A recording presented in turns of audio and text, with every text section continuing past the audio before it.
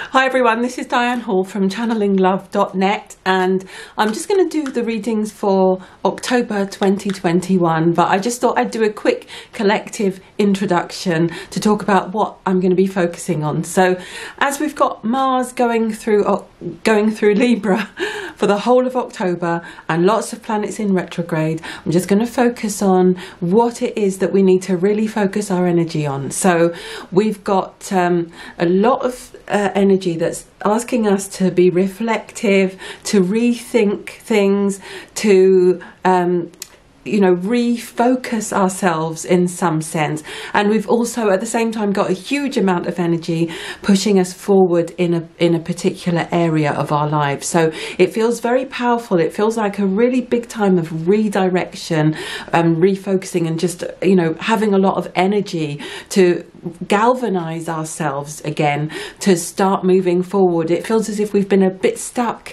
in one particular area for a while and just kind of trapped like a deer in the headlights, thinking what's going to happen in the world, what's the world doing now, what can we really move forward with.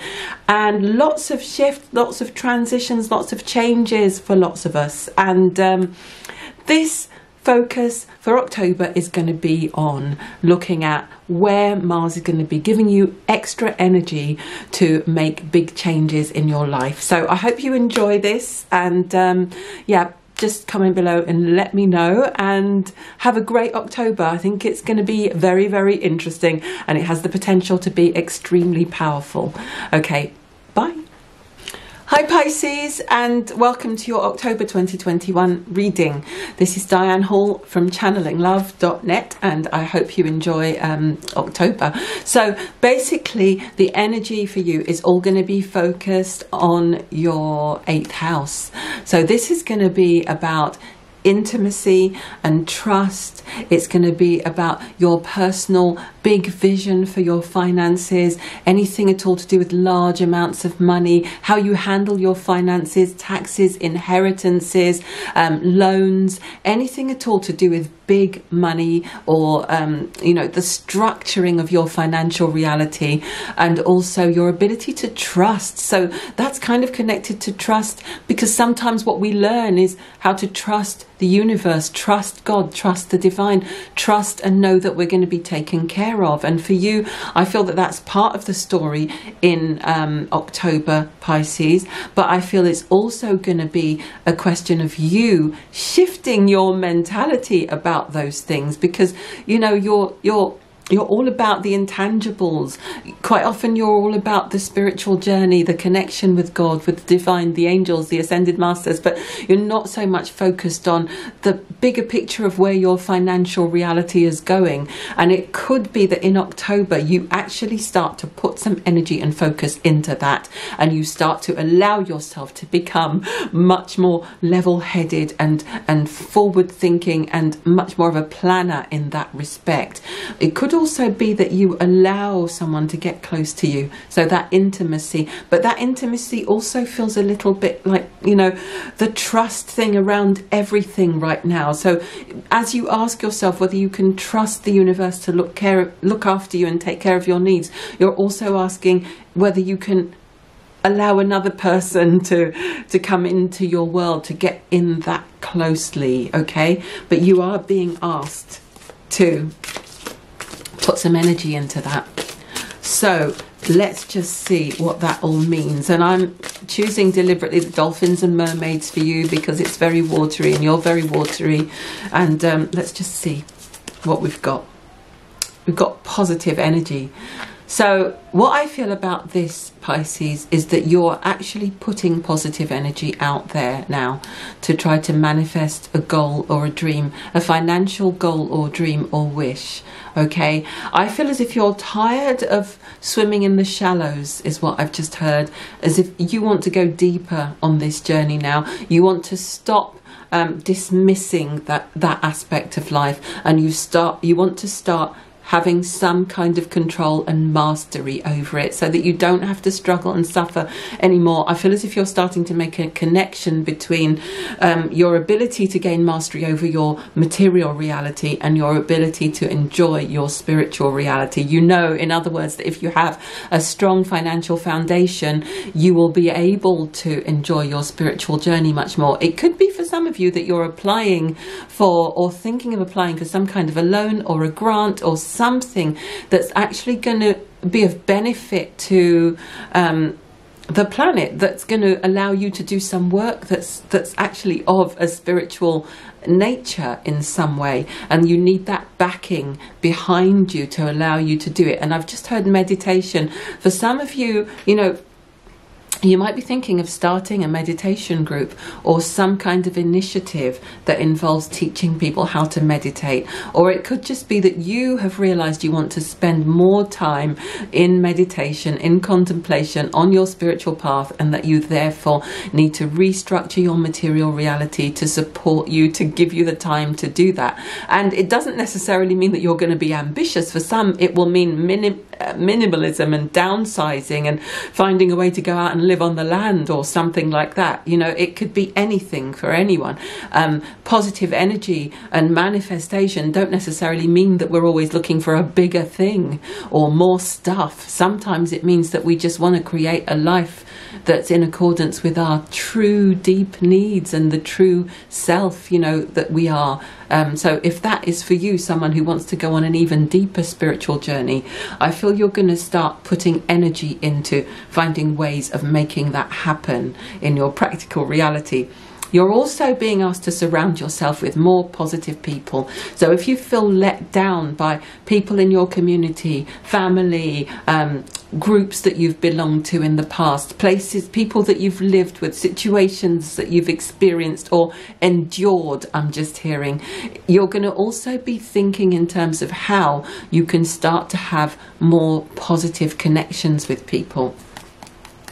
You're going to start wondering, where are all the positive people? Rather than just wandering and bumbling blindly into relationships and connections without actually feeling your way into those, what those connections actually mean and what they actually bring.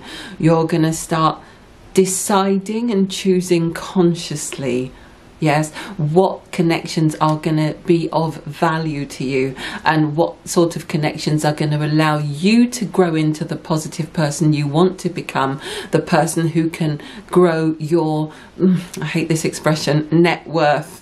You know, they say your network is your net worth, which I don't know how I feel about that, but it's sort of something to do with, you know, how we start to resonate on the same frequency as the people that we have around us. So therefore, you know, look for people around you who reflect back to you the values of the kind of life that you want to create now. Yes, if you've always been surrounded by people who are struggling and suffering in a particular way, but you don't want to do that anymore, then maybe you want to find people who have found a way to make it work. Yes, so you're struggling and suffering because being on a spiritual path means self-sacrifice and struggling and suffering. If people have been mirroring that back to you, maybe it's time for you to meet people who are making that work now, people who are on a deeply spiritual path, but who also have the financial backing and abundance behind them that allows them to do that comfortably, to live that life joyfully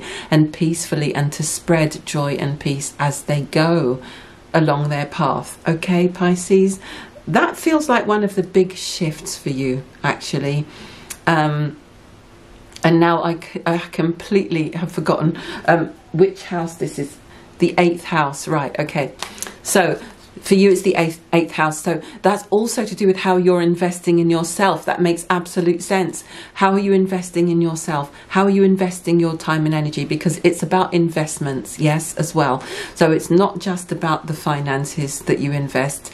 If all you have right now is your time and energy and your love, are you investing them in the right places, in the right people, in the right ventures, in the right way of life? All of these things are going to become clearer to you in October, and you're going to start putting energy into the right areas. But really, I feel financial backing is kind of in the back of my head. You need some kind of financial backing, funding, and I feel as if you're going to start approaching that from more of a practical and business-like sensibility rather than the sort of a hapless kind of hippie sensibility. I mean, that is not a judgment at all. I know many of us on this path have those challenges, so that is not a criticism. I completely understand it. But it feels as if you're going to be structuring your reality around this area much more and having more forward thinking and planning than before. Okay, this is your card from the angels. Synchronicity.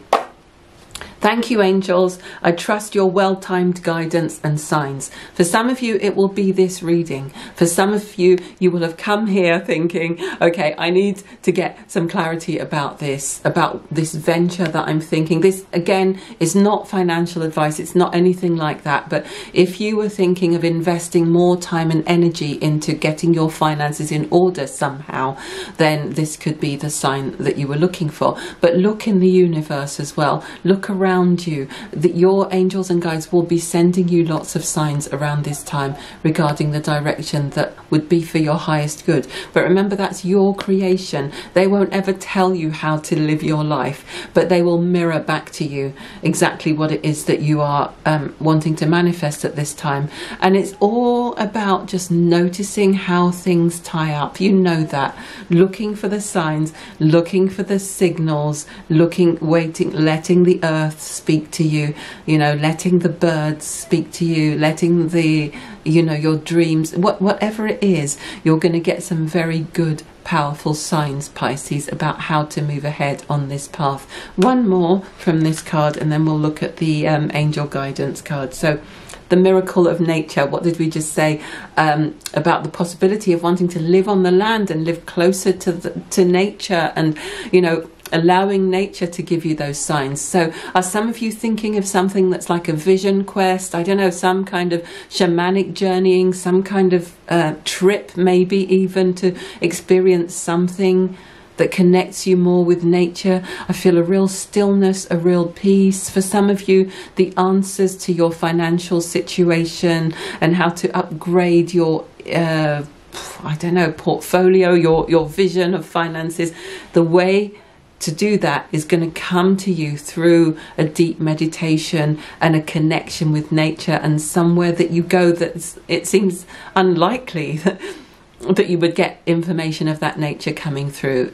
If you haven't been meditating, Pisces, you're being asked to start your meditation practice again, because some of the answers and the inspirations are waiting to come to you through that channel. Okay, I'm going to pick one more card for you from the Angel Answers deck. Just give me one more word, Spirit, to show Pisces what they need to know about their investments, about their assets, about, you know, including themselves, including their heart, including their gifts and talents, where they need to be investing their time and energy. They've just said stop.